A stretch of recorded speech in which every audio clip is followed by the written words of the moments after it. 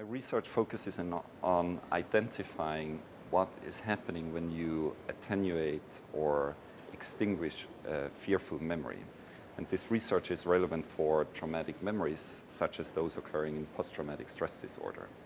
So we are trying to identify what happens in which brain area, which cells are involved, the molecular processes that are involved in those cells, and ultimately we hope to identify a tool by which we can compare different intervention methods for their efficacy in the future.